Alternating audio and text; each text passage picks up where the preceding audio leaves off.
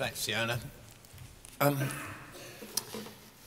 Well, I guess in this context, my dangerous idea would be that we should not only have a too much medicine campaign, but we should have a campaign against undertreatment, because people die of undertreatment as well as dying of overtreatment.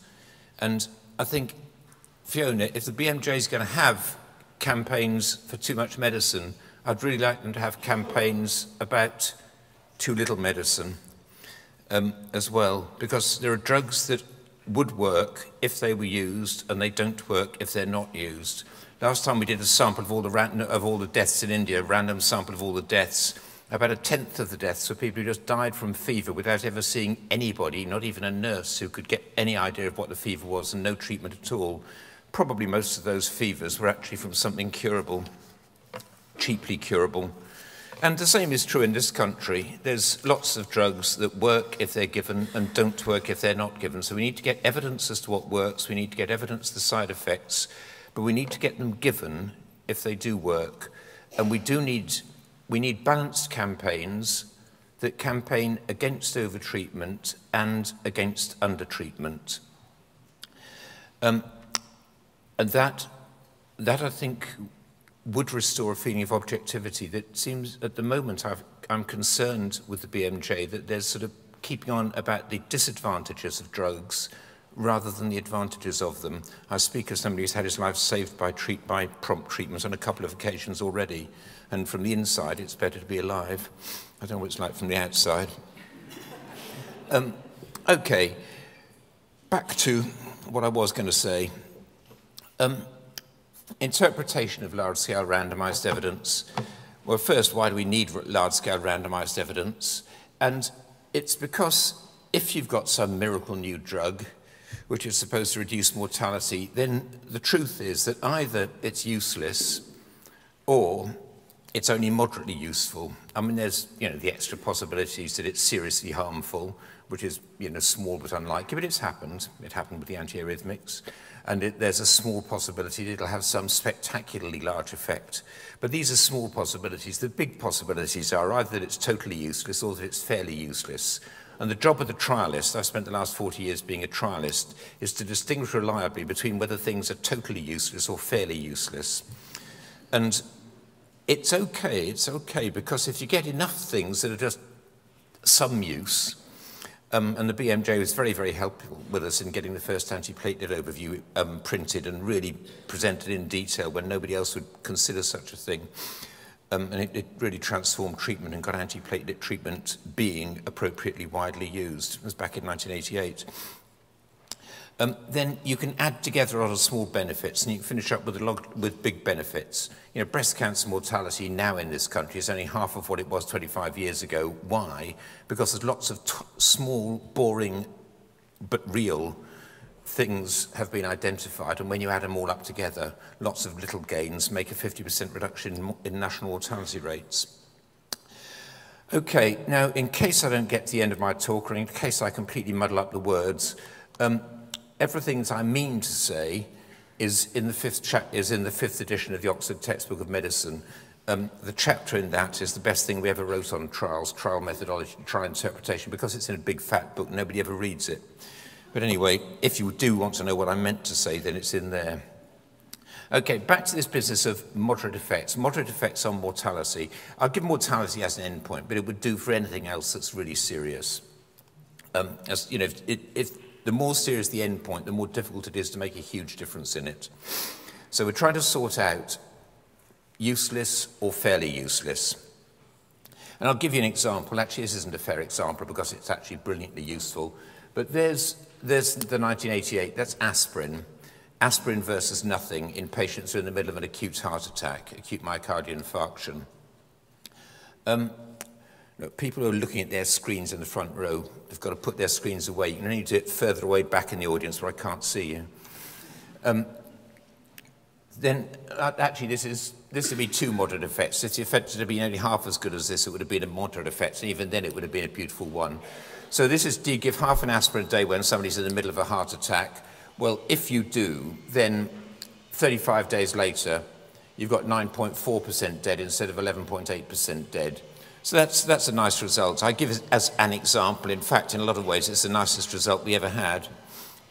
But I'll pretend it's a typical example. Okay, so suppose we want to pick this up. The reason we got this, the reason we picked it up is because we randomized about 17,000 patients. With 17,000 patients, you can pick up things like that. In fact, with 17,000 patients, we could have picked up something a bit smaller than this. But if the effect had been a bit smaller, we would have needed the 17,000. We'd have needed 20,000. But it's okay. I don't mind randomizing 20,000 patients if you can affect the treatment of 20 million patients in the future.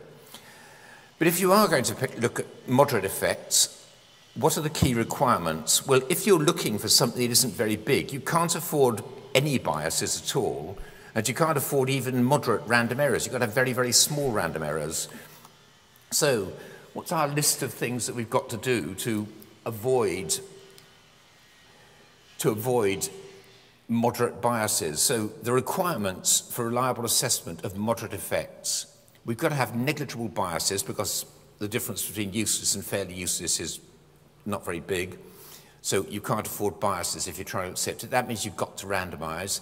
And what's more, you've got to have small random errors, which means that you've got to randomize big numbers. And what's more, you've got to get all the trials together in the world.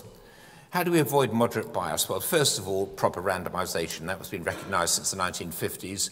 Non-randomized methods might suffer moderate biases. And okay, if you're trying to say, does cigarette smoking cause lung cancer, you don't need to randomize because the effect is so big that moderate biases don't matter. You can still pick up that nearly all lung cancers are caused by smoking. So you don't, when the effect's big, you don't need to randomize. If you're trying to work out, does penicillin produce wonderful effects on penicillin-sensitive organisms? Yes, it does. And you can see that. I mean, that was demonstrated in Oxford in 1941 by Charles Fletcher, well, and others, but Charles actually gave the injection. And, the infection melted away. They'd never seen anything like it in their lives. They didn't need to randomize to know that was real. So where you've got a big effect, you don't have to randomize. Lots of medical knowledge is reliable, and it's not based on randomization. Is your arm going to set crooked if you don't set it straight? Is a broken arm going to set straight or crooked? Well, if you put a splint on it, it'll set straight. Well, doctors knew that without randomization. There's lots of, there's a lot of knowledge where the effect is big, where you don't need to randomize. Where you do need to randomize is where the effect isn't big, and particularly if there's quite a long delay between actually when you do the thing with your treatment and when the effect is observed. If you've got to wait a few years till the outcome, then it's very, very difficult to do anything sensible without randomization. So, because we're looking for moderate effects, we cannot afford moderate biases. We must have proper randomization, analysis by allocated treatment. You can do analysis by actual treatment sometimes, but always the analysis by allocated treatment should be available to readers, intention to treat analysis. Now, the third one is the one I'm going to talk a lot about, chief emphasis on the overall results. We don't want unduly data-dependent emphasis on particular subgroups. Now, of course, it might be that treatment does work only in some particular subgroup, and your trial tells you this, but it probably not. Probably if the patient's got into your trial, it'll be working in all of them to some extent. It can work to different extents in different subgroups, but the thing is, if you've barely got the power to pick up the overall effect, and you're probably going to need a meta-analysis of all trials to do that, then you really don't have the power to say whether the effect in one subgroup differs from the effect in another. You'd need 10 times the numbers. So virtually every subgroup analysis you ever see is rubbish. They are there in every paper, the referees demand them, and they are rubbish. They're misleading. Subgroup analyses really kill a lot of people because doctors see them and they think they're real. Okay, it's not that no subgroup is ever true, but most subgroups are not true. And then, again, in order to avoid moderate biases, let's stick all the trials together. That's one reason for putting all the trials together, to get small random errors. And we also, to avoid biases. So we want to put all the trials together to avoid biases, so we don't just choose the trial result we like. This has been recognized now for 30 years or more.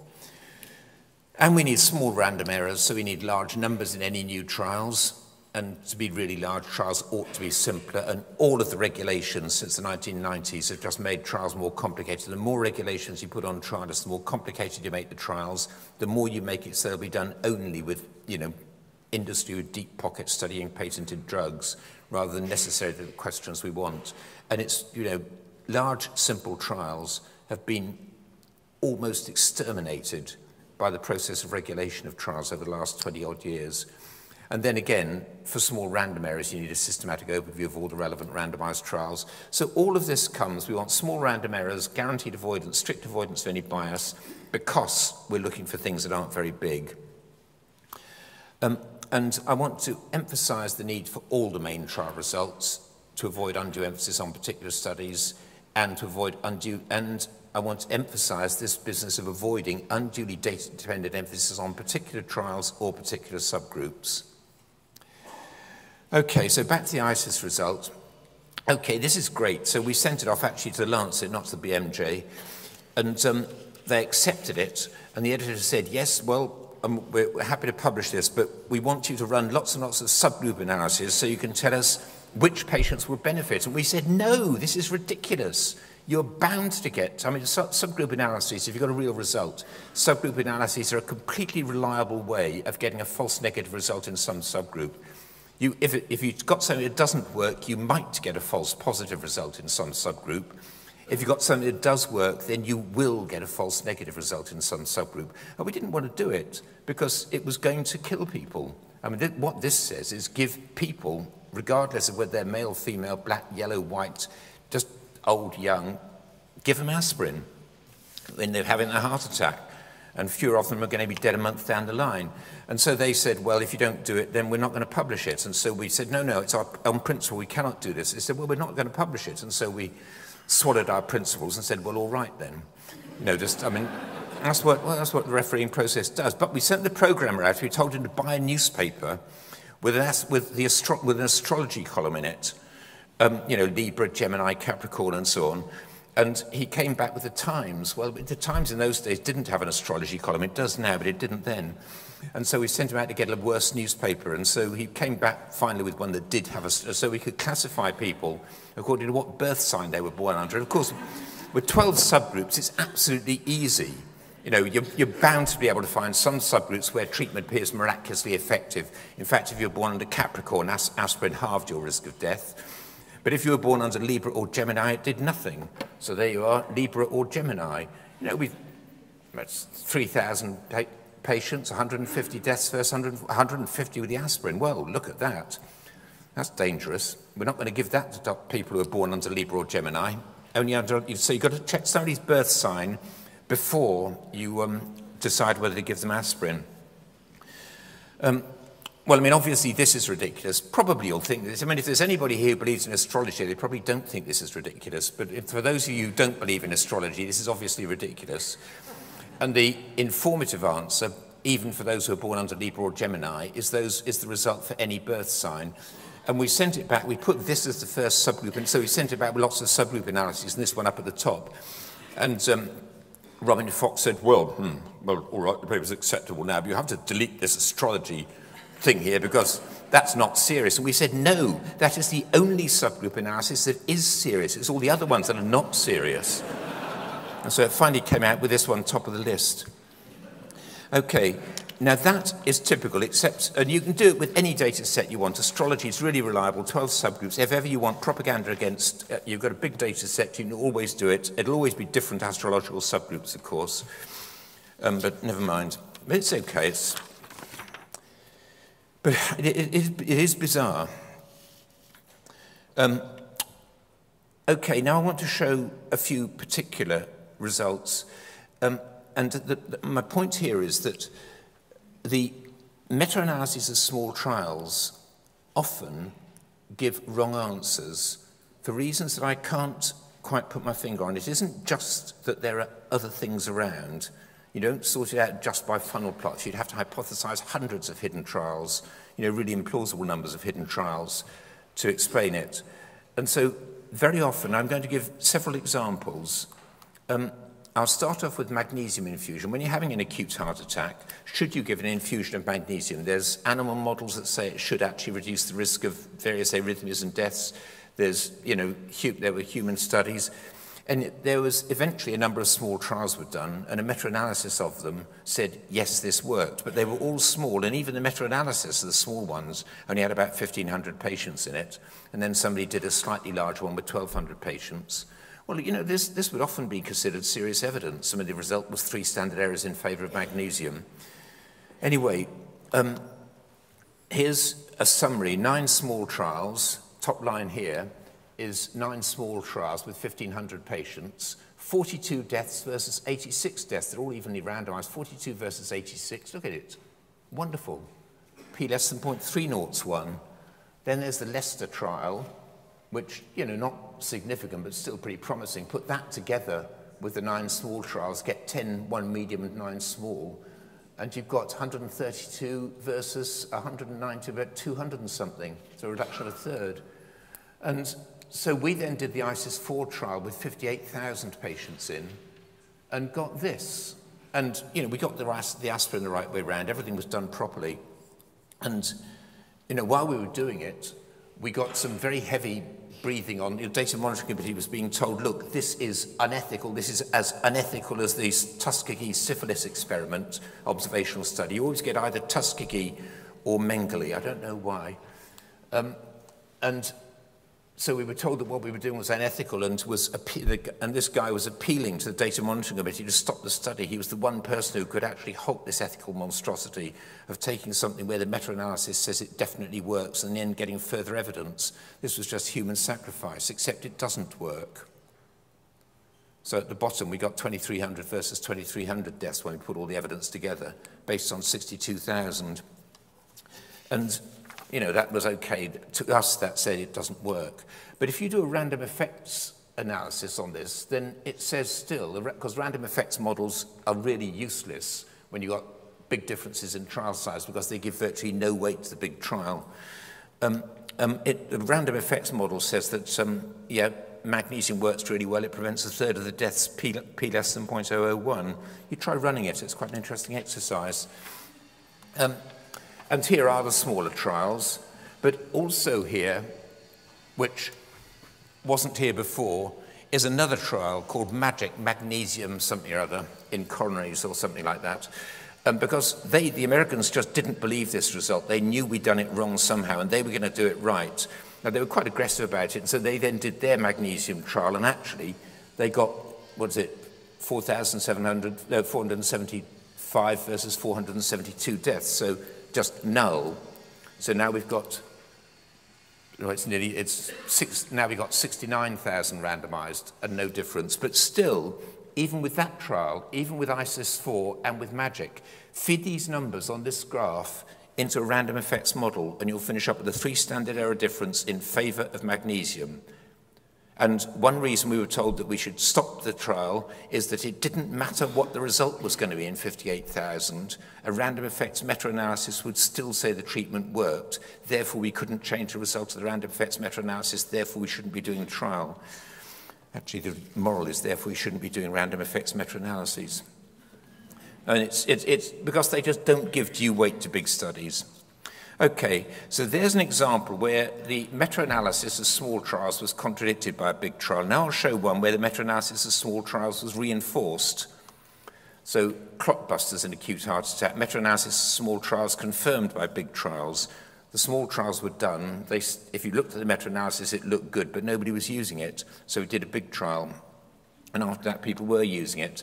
Now, it doesn't matter if you can't read this. It's the usual meta-analysis. There's the meta-analysis of small trials. There's the overall result. It was preventing about a quarter of deaths in hospital. And this time, the big trial supports that conclusion.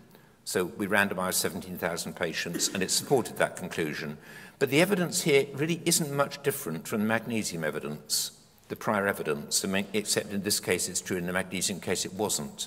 But there were good, plausible mechanisms in both cases. And then once the big trials came out in 1988, then suddenly within a year there's a switch in treatment.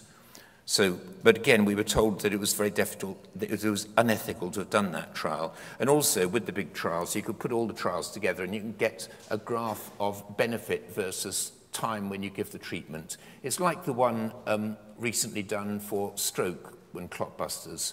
You know, you've got to give the treatment quickly if you've got to get benefit.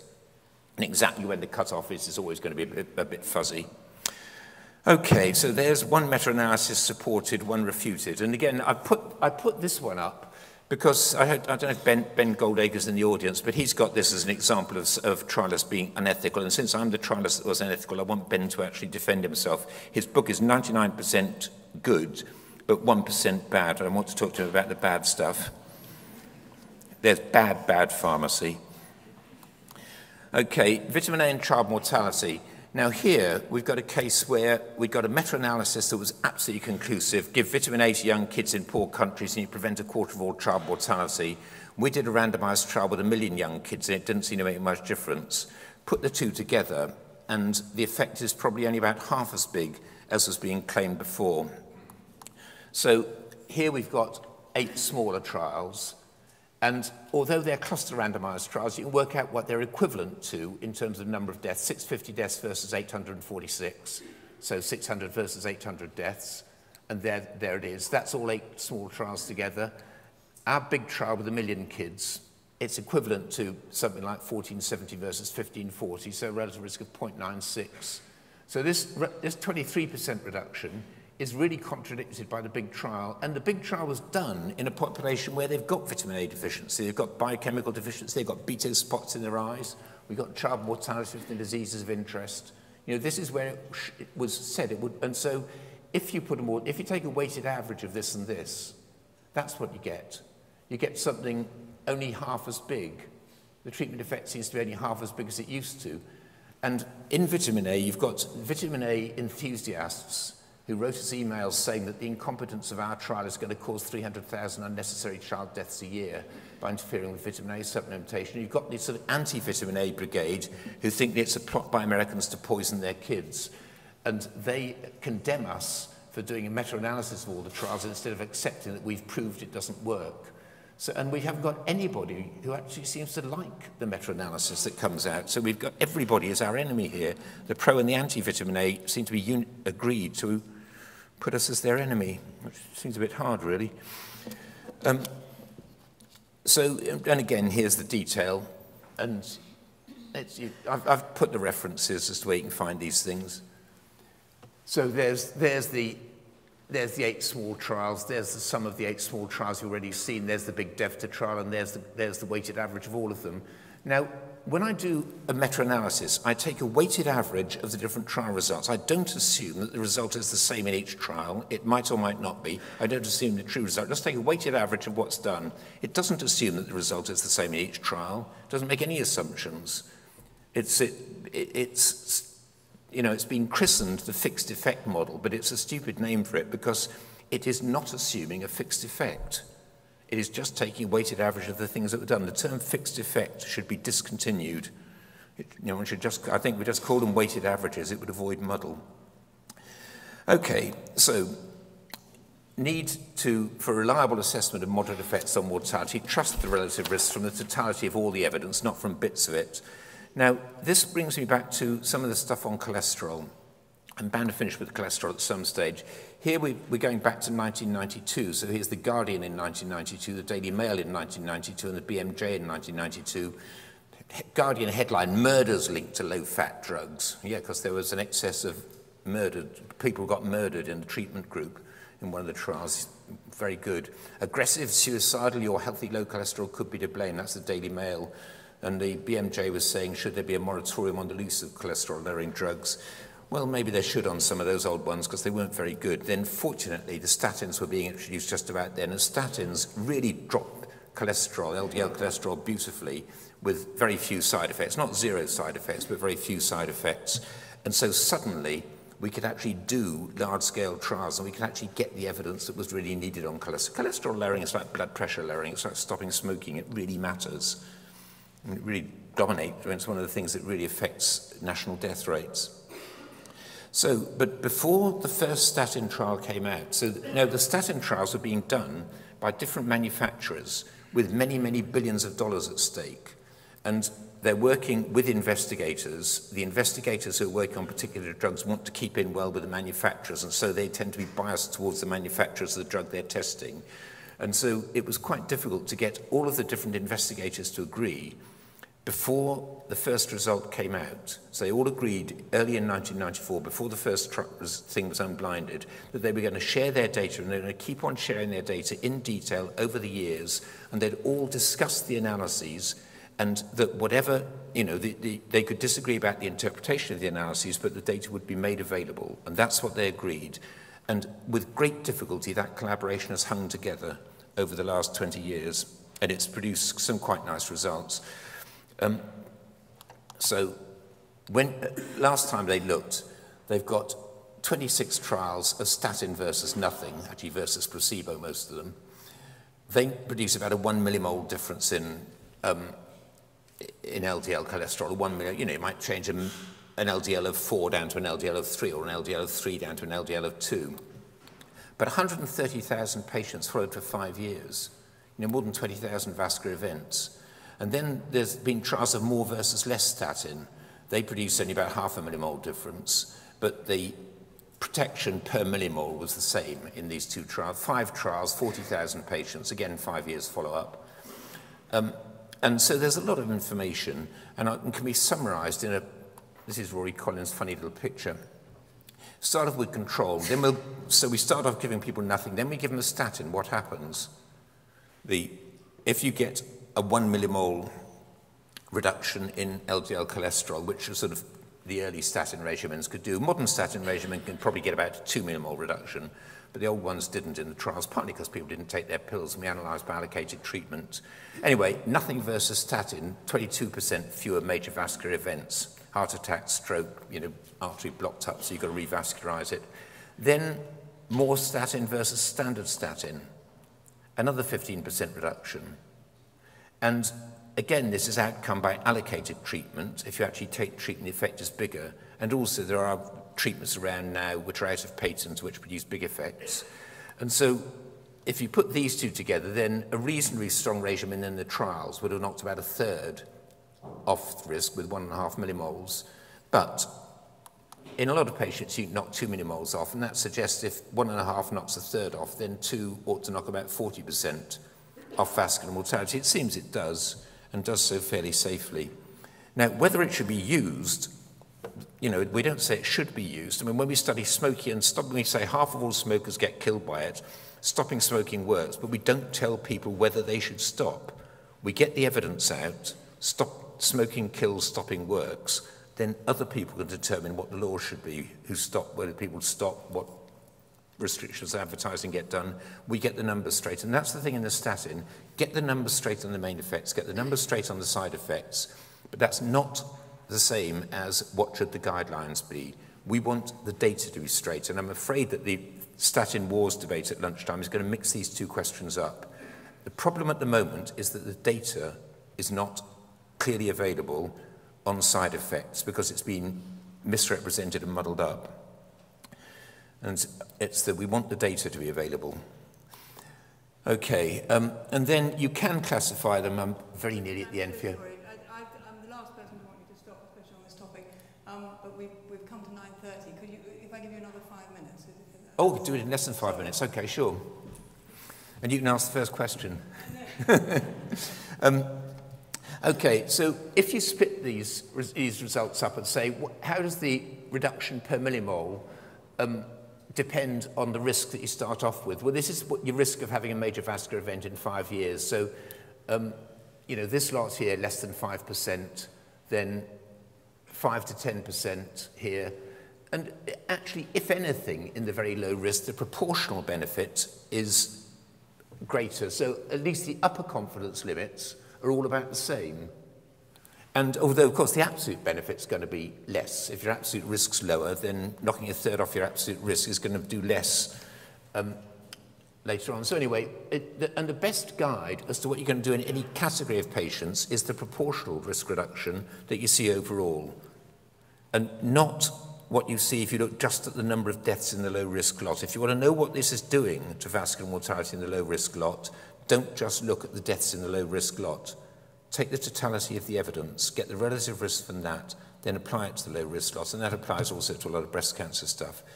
If you want to know about the side effects, then it's no use just saying, if I give the patient statins, do they say it's making them feel ill?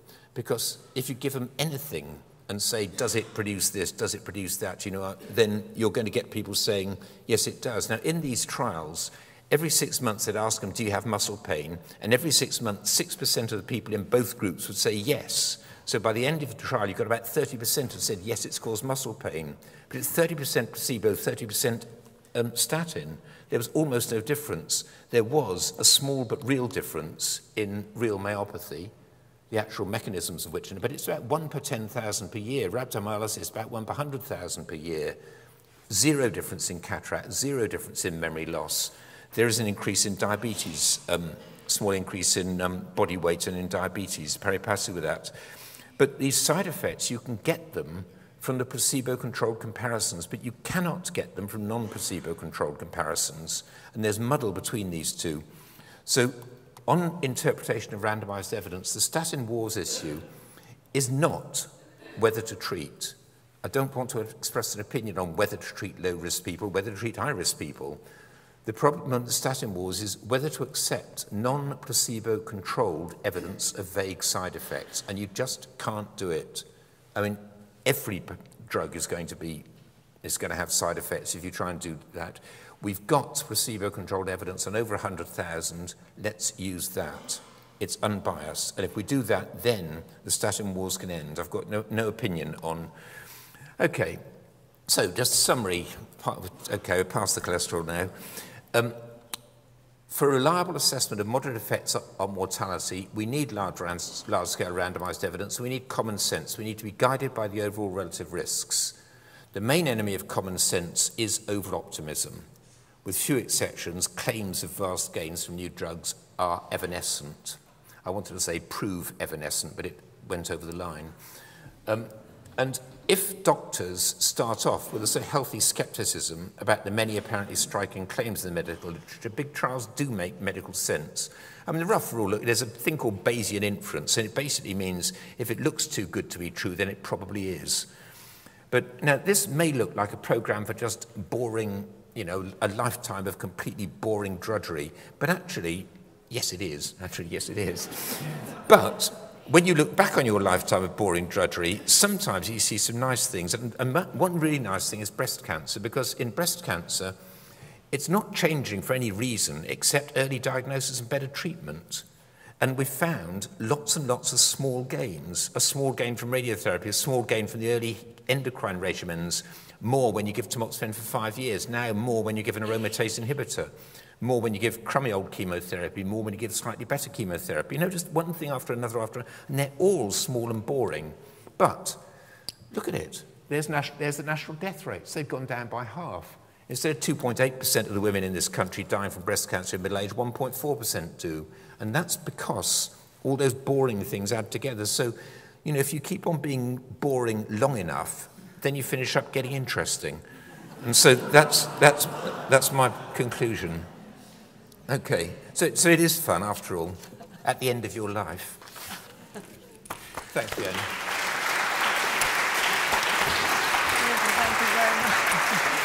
Thank you very much. I don't think we can leave Richard without asking a couple of questions.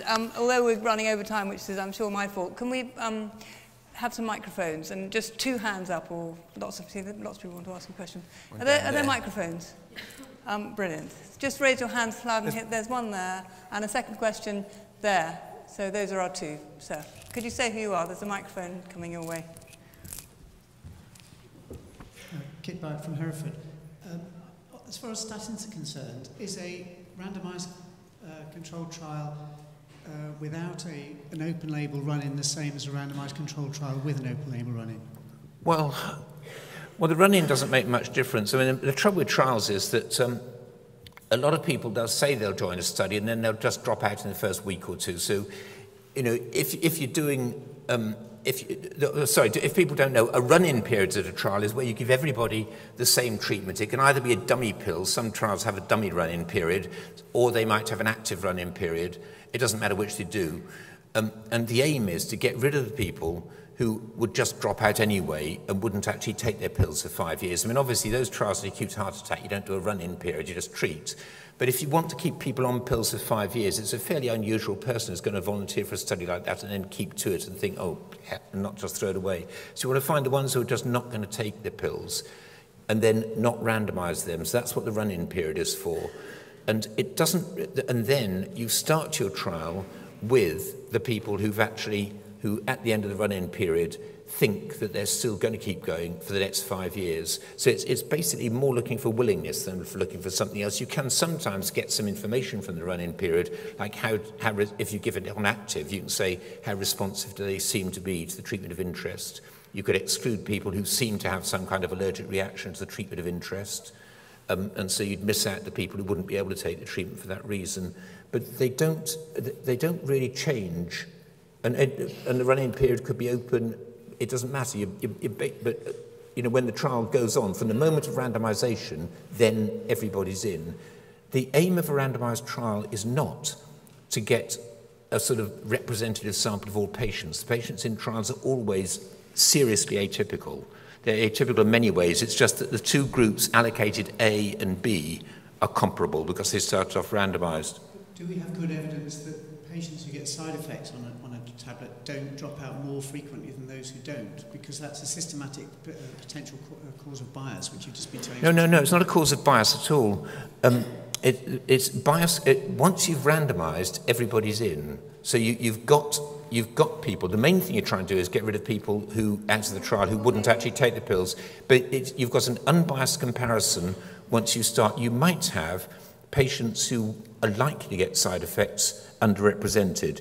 I mean, Running before randomization, I'm concerned. Sorry? Open label run-in before randomization, I'm concerned about. Yeah, sure. I mean, you might find people who would get side effects or who would imagine they've got side effects. Either way, you don't want them. You want people who will actually take the pills, and then you find out what the pills do if taken, and you extrapolate from that to what they would do if taken in other circumstances. It's a good one for the debate at lunchtime. Thank you very much. Another question here. Is this Rod Jackson? Rod Jackson, New Zealand. Richard, I just wanted to raise an area where randomised controlled trials, an important area, probably cause more heat than light. And sorry, which trials have caused more heat than light? Dietary saturated fat. Oh, yeah. Coronary disease, because in fact you can't do these trials. Yeah, it's very difficult to actually randomise and get good compliance. That's the problem. Yeah. So this is the trial. So we'd like people to change their diet and modify their lipids like that. But when you actually try to randomise people to do one diet or another diet, very, very soon it's like the randomised trials of getting people to lose weight. It's just extremely difficult to actually maintain weight loss long term, or even long enough to do a trial. And this caused a lot of the chaos before statins were invented, because it's very difficult to randomise people to two very, very different diets and really keep them to that for a substantial fraction of the human lifespan. And it produced a lot of false negatives, and then the non-heart attack deaths by chance went the wrong way in those old diet trials, and hence all these headlines about murder, aggression. There was a lot about cancer as well, which again just disappeared when you got serious evidence on big numbers. The relative risk for cancer in the statin trials, based on huge numbers, is 1.00, absolutely identical in the statin and the non-statins. Cholesterol lowering does not cause cancer. And although cancer does cause cholesterol lowering, because you become cachexic. So the diet trials, they were hopeless as machines for answers. It's like Geoffrey Rose went and did a randomized trial of the effects of stopping smoking. Well, I'll tell you what, if I'd been running a tobacco company back in the 1960s, I'd have paid him to do it, because it's bound to produce an informative result. And so for decades afterwards, the tobacco company was saying, look, but when you randomise, you don't see any effect. Well, no, you didn't see much effect on the number of heavy smokers who kept on smoking. That was the problem. So trials, you've got to have, the nice thing about pills is they're easily testable, much more easily testable than lifestyle changes. Doesn't mean that lifestyle changes aren't more important, but it's very, very difficult to randomise smoking cessation. In fact, you can't really, looking for mortality outcomes, because you just won't get good enough compliance. I don't know anything else, Fiona. Thank you very much indeed for the opportunity. Richard, thank you so much. That was really fantastic.